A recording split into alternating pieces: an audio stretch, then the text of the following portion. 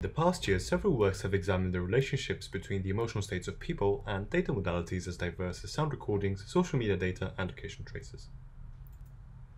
In this work, we instead looked at another modality, which is objects present in everyday scenes as perceived by individuals. In order to capture this, we developed a mood journal app, which we called MyMood, that lets users record their emotional states together with pictures of their surroundings several times a day. And we analyzed the contents of these photos automatically using a deep learning object detection technique.